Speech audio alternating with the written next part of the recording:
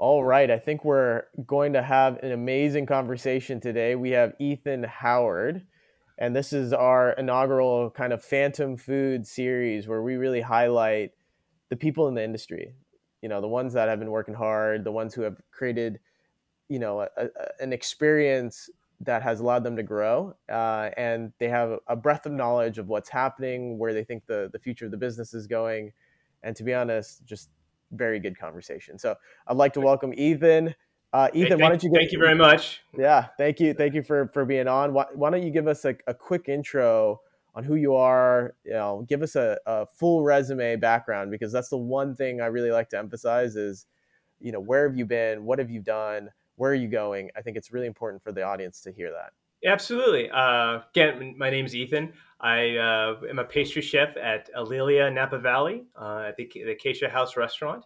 To go way back, I mean, we all start with a passion in cooking, and that was built through my family, through holiday dinners, brunches, breakfasts, and it really stuck with me, and I wanted to kind of grow and learn a little bit more. I went to college. I went to the Claremont schools in LA, Pomona. And then after college, I really wanted to pursue cooking and culinary a little bit. So I started where, everybody starts in a pizza shop or a Shake Shack or something. So I started in a brewery, worked my way up in the brewery / restaurant. And then kind of worked the grill, worked savory side, worked pizzas. And the chef knew that I was interested in things and said, if you really want to go somewhere, if you really want to learn, I know of a restaurant in San Francisco. I worked with that chef, and that chef was Chef Hubert Keller of Fleur de Lis. So, you write letters, because email back then wasn't really, not everybody had email back then. And you keep going the old school route. You show up at the kitchen door, you knock on the door, you hand him his resume, and you say, I'd love to work for you. And, well, not right now. I'd love to work for you. Well, not right now. And then one day I showed up and he says, I have an opening. Can you start tomorrow? And that's how I got in that kitchen and worked for about 2 years under his guidance. Worked in the savory aspect, saucier, worked garde manger. Just learn, really, I mean, you're learning techniques, but you're learning how to work and thrive in a kitchen, and especially a high caliber kitchen. So you kind of knew where you wanted to go, right? That perseverance allowed you to keep following up. How long? I think when you're that young, and I speaking for myself, I was very naive. You have a determination and you want to learn. I never had a pinpoint of I want to reach this point. I just wanted to keep going up, and I didn't really know what up was at that point. I just wanted to see things that I've never seen before and learn techniques that you can see in books, but when you see somebody and you're working with the chef one-on-one, creating a foie gras terrine or creating some sort of a dish for a high clientele in the private dining room, that's something that you want to experience and you want to learn it for yourself. So it was through Chef Keller, who I think is also you don't quote me on this, but a trained pastry chef, and he did his own pastries. Mm-hmm. And I just started to gravitate towards pastry. I just seemed to really enjoy how different it was compared to sauté or savory, how more precise it is, how you just can't, what we pastry chefs say, I wish I could just throw a pan on a fire and then just kind of sauté it and I'm done. I mean, It doesn't really work like that. And again, he said, hey, I know somebody in New York City. He's opening a new patisserie. Let me check it out and I'll refer you. So I waited. He came back and said, you need to fly out immediately and work for Chef Francois Paillard at Paillard Patisserie and Bistro. So I went out to New York, packed everything I had. And I mean, it's all, I guess what I'm getting at is it's all connection for me. It was all referrals and mentors and people that I was very lucky enough to have guide me in a way of growing my experiences. So I worked under Chef Francois for about 1.5 years, learning all the basics of pastry, because how he divided his kitchen was immaculate. It was cake station and then tarts, chocolate, laminated doughs, Then you had, of course, ice creams, glacés, and you would just take different amounts of time in each station and try to build your experience and work with the team leader and work with Chef Francois and start creating these creations every single day. Um, and it was a great experience. And like I said, I was there for about a year and a half, and then I had to come back home for personal reasons, and I landed a job at the French Laundry, and I worked at the French Laundry under Chef Stephen Durfee, and also under Chef Sebastian Rochel, and worked there for about 2 years, and learning I guess you would say the finesse aspect of fine dining, how to really compose a dish, how everybody comes together and collaborates and creates something that I think personally one person would be very difficult to achieve that. Mm-hmm. So I worked there for about 2 years, and then I just started on my own after that, and joined chef at Martini House, Chef Todd Humphreys, and then just kept. I mean, it was just I just kept trying to grow and take the next step. Mm-hmm. And I was just very lucky in doing so.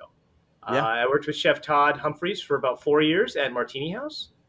Developed that was my first solo gig. That was my first time. I'm in charge. Oh my god! I have a staff. I got to be responsible, and so worked there and developed menus, catering menus, all the and just the responsibility building, learning how to manage. Right? I mean, it's they don't really teach you honestly that much. I mean, you get a lot, but when you're in the thick of it and you're just trying to produce every day.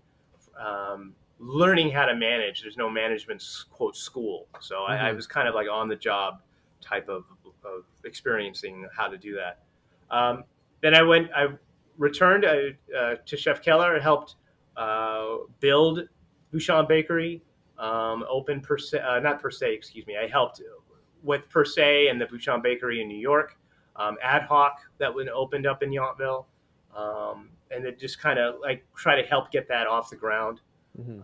And then from there, that's when I went to Cavallo Point.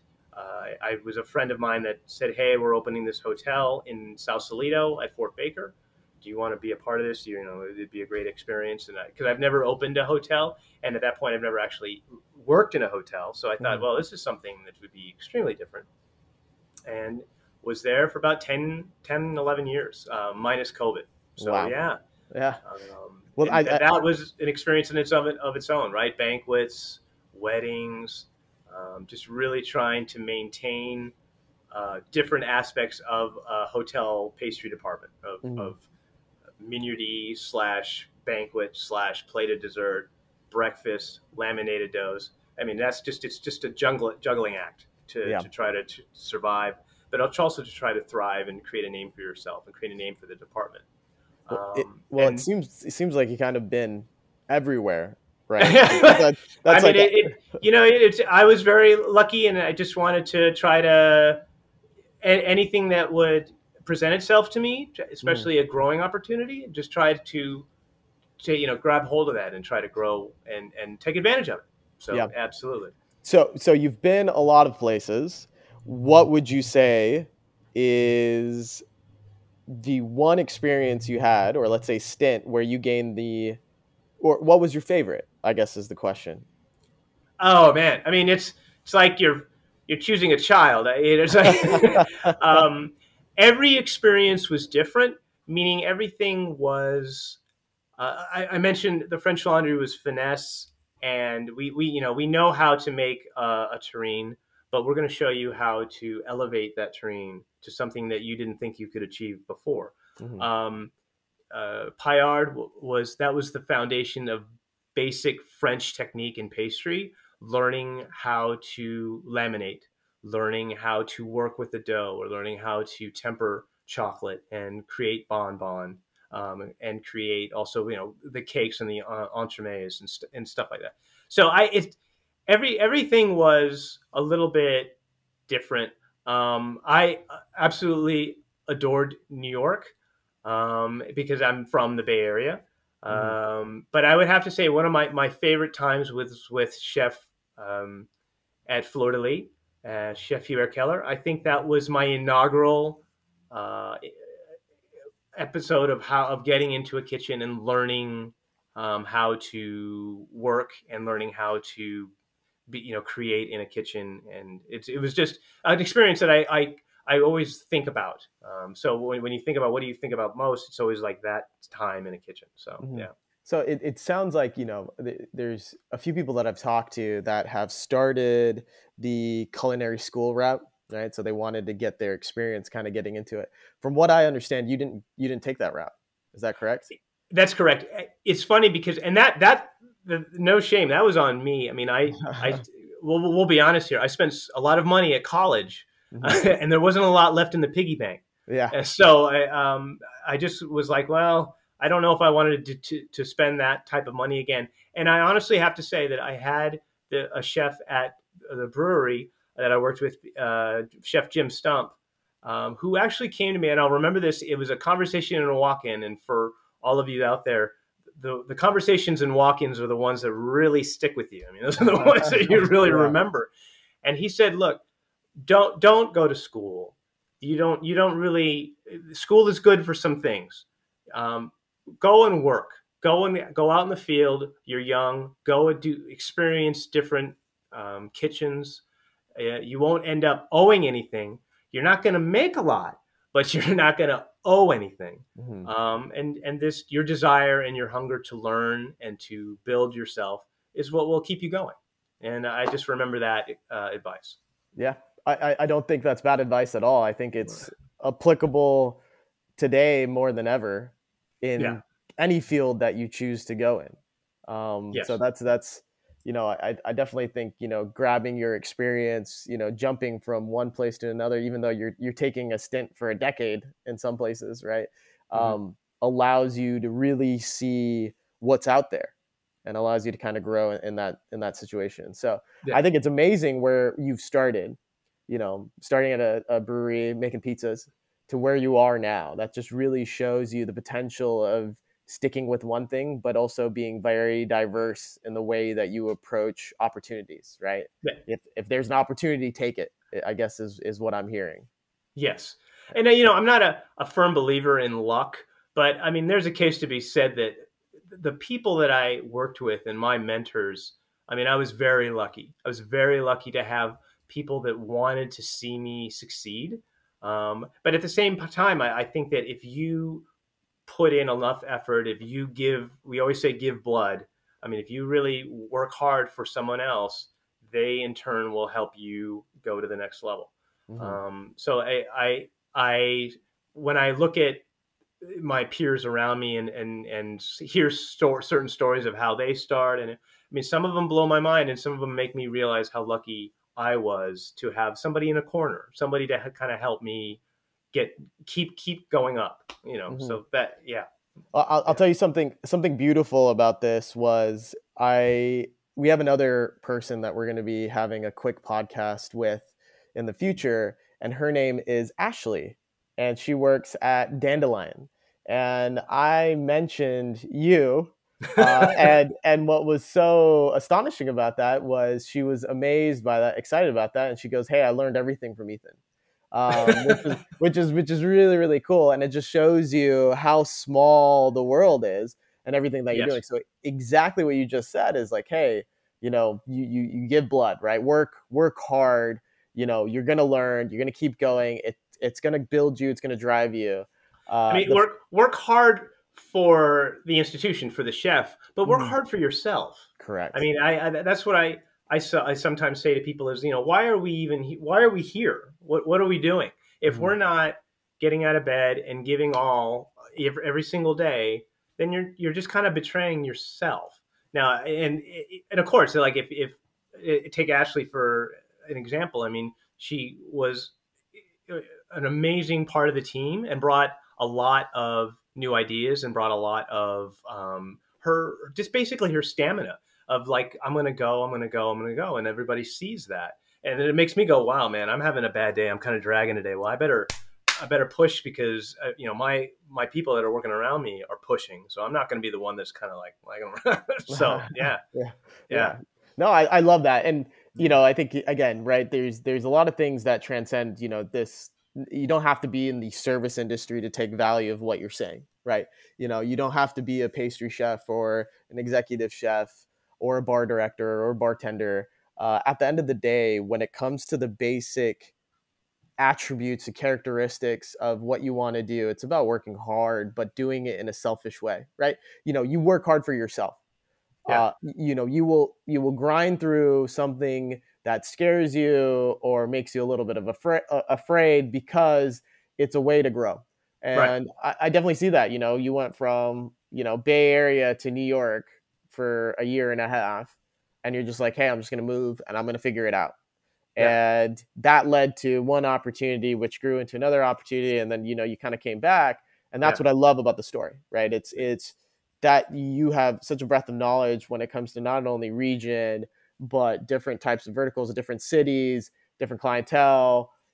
Even kind of the ingredients you might be using might have changed depending on where Right. you are, right? Right. Um, Right. and so that's extremely good. But let me segue the conversation into let's talk about the industry as a whole.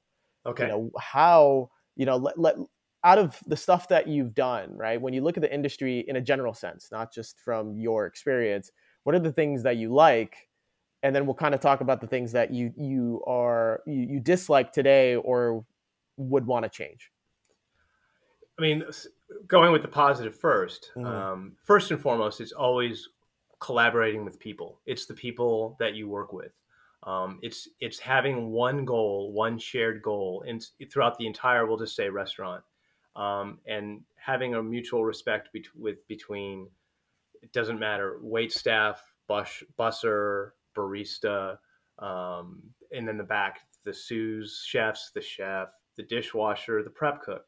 Everybody has one goal, and that's to do the very best that they can do each day. And working with those people and trying to attain that is really one of the most gratifying experiences that I can have. I mean, there are some days, don't get me wrong, that are just, whoa, that was a really bad day. But there are some days when everybody is clicking, everybody is working. It seems like in almost like a crew, when everybody is just kind of pulling their oars all in unison, and you win the race or you win the day. That's really why I get out of bed and what I go back to every day. And that's really one of the reasons what drives me as well. So that's one of the positives. I mean, the sheer joy in creating, right? I do agree with some people. This is a quote unquote an art form. This is creating something. This is putting yourself in a dish or a menu or something, some composed plate, and putting yourself out there and just saying, hey, this is what I'm thinking this season or this menu. This is what I want to share with you. And to be able to do that and to be able to have somebody try something that you spent a lot of time on, that you gave yourself for, that's a big deal. And I mean, yeah, I mean, it can backfire. It's tough, but to put yourself out there, to be able to, what, I'm going to do this. I'm going to kind of not just I'm going to tweak this a little bit so that it's going to be a great dish, but you're going to see me in it. And that's what I really, really enjoy doing. I The love creation aspect. I love the connection to art. Yeah. I look at, and again, I'm new to this industry in the sense of I never have, been in it, right? I haven't worked a job in that industry.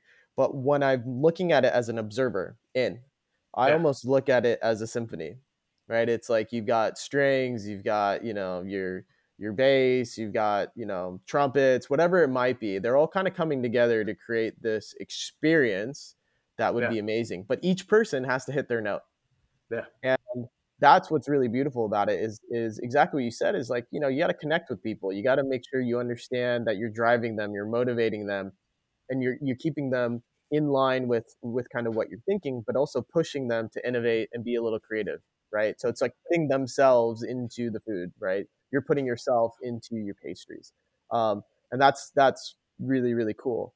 Um, when you look at this though, I think when you look at when you first ran kind of your own crew, what was some of the hardships or the learning processes that you had to kind of go through when it comes to teaching kind of the team? And the reason why I'm kind of transitioning out of, we'll talk about the dislikes too, but Yeah. it's interesting to see like, hey, that jump, right? It was when you get that symphony to kind of harmonize, it's very beautiful. And everyone assumes it as a consumer that, hey, this is what they do. But a lot of work goes into training each individual to make sure that they're at a certain point. So I think, what kind of training kind of had to go into getting your team up to your standards? And that'll be interesting to hear. Yeah. We always joke, or maybe it's always me that jokes, but I said everybody can make a great pie. I Uh-huh. mean, we're all, no offense to any pie baker out there. I'm just saying that making a great pie is achievable. What's really difficult is making 500 pies at the same level of perfection that you want it to be on a constant basis. Mm-hmm. And that's what is really, for me, what we're trying to not only get better, but also to maintain your level of what is acceptable to you. Um, and I think that's the challenge of any kitchen. Because you have a constant, everybody knows you have a constant influx and outflux of staff. You wish you could have the same staff for at least, like, heck, 6 months. Mm-hmm. I mean, Yeah. not only a year, but having a core foundation, achieving that core foundation, and then maintaining the level of perfection that you want to achieve with an influx and an outflux of staff coming in and out. That's, Mm-hmm. I think, what is really the most challenging. Mm-hmm. Not to mention the outside factors, but we can get into that later. But I Yeah. mean, I mean, Sure. especially with everything that's been going on the last 2 years. But Mm-hmm. yeah, I'm just trying to always, pushing the envelope, but at least being up to the level that you want to be at. I think Mm-hmm. that's the challenging. So you brought up a good point, and that's turnover, right? You know, I talk to a lot of our partners in the industry right now, especially with everything that's going on, and the safety and just talking about health and safety. We're seeing a high turnover, but a limited kind of resupply of talent kind of coming back into the pool. Is that kind of what you're seeing on your end too? I am seeing an extreme low amount of talent pool coming in. Mm-hmm. I think that's not a secret. It seems to be um, all over. I mean, even nationwide. I'm hearing stories about Asia and Europe, as well as South America, that it's really difficult to have staff. And I mean, we could get into those factors. That what I think anyway. I mean, everybody has their opinion on why, but yeah, I mean, it is I mean, I haven't been staffed fully to a budget in over 3 years. I mean, I'm Wow. constantly, it's to the point where we're constantly understaffed, and now we're just kind of used to it. I Yeah. mean, it's just, yeah. So that is a challenging factor that now is just a daily, it's in your daily life of maintaining, like I said, the kitchen and what we need to do, with having a low staff. Mhm. Um, yeah, It- I don't know.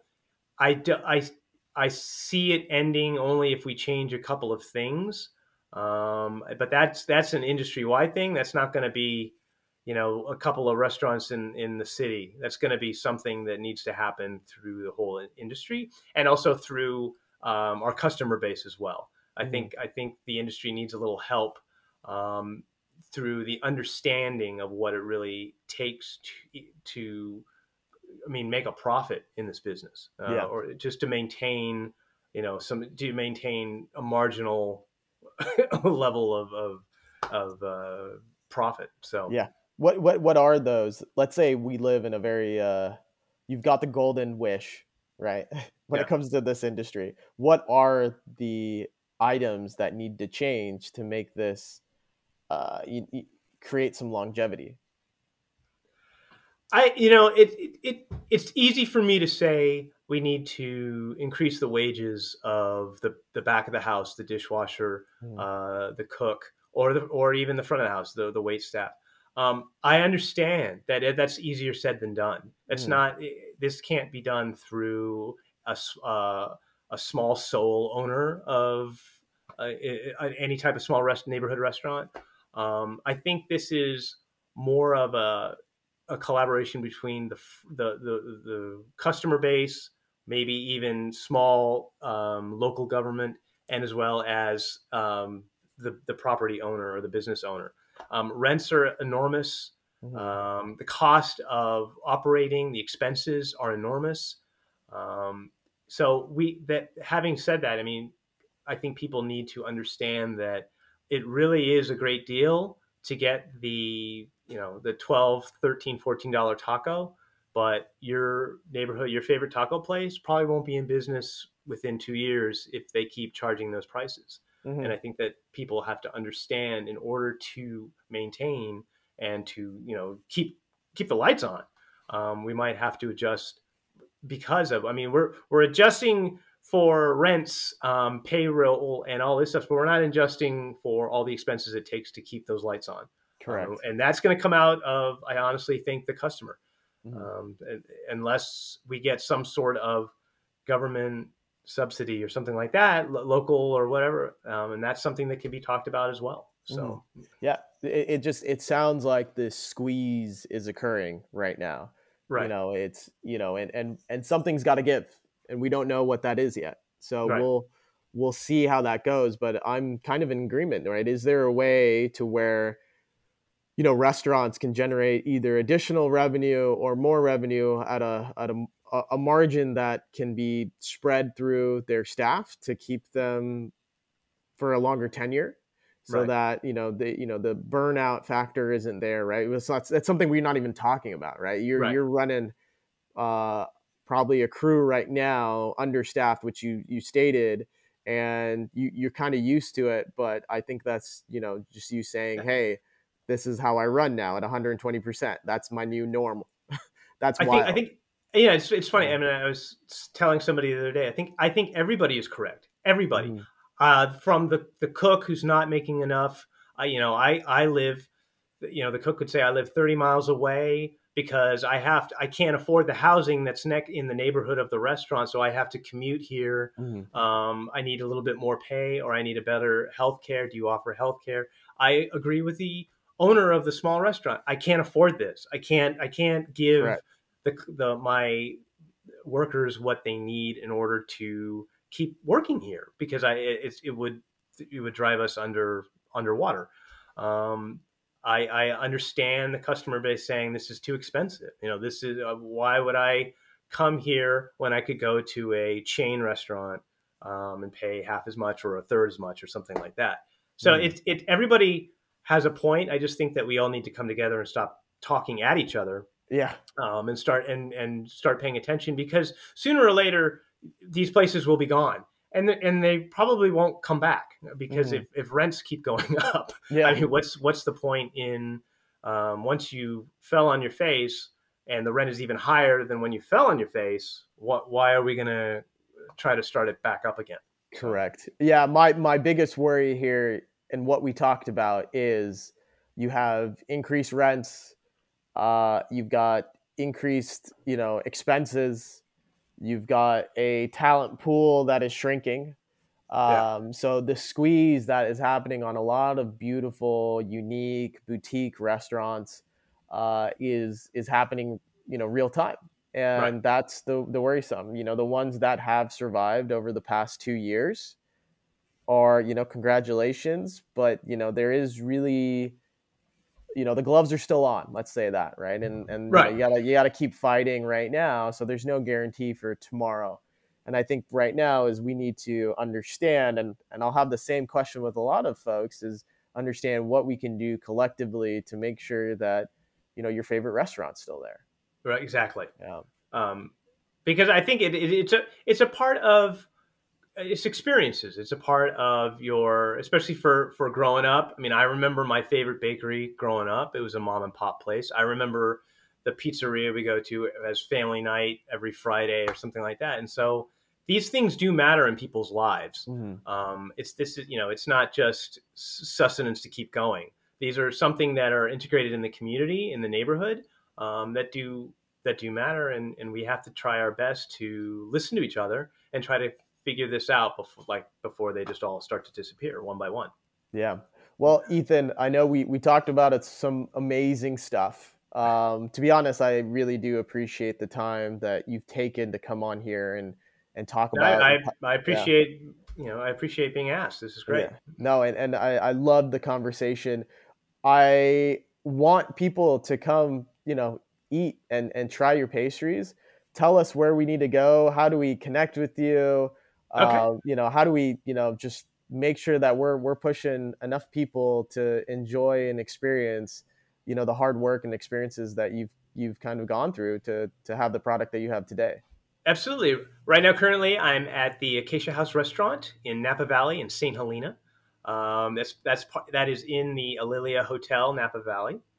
And I've been there about 6 months, and we're just really starting. I mean, they started right when COVID subsided in February, March, and we're starting to build it back up again. Luxury hotel with a lot of we try to do banquets and more of a higher end type of bringing the banquet and the leisure group back. So that's where I am right now, and currently enjoying it and trying to build this amenity program, building the banquet program, building the restaurant menu back to where we want it to be. So yeah. Amazing. So I'll also connect everybody to harass you on Instagram because that's the best way to catch you too. Absolutely. Yeah, and I'll definitely link for our members and for anybody who's interested or in the area to definitely come by and at least say hi.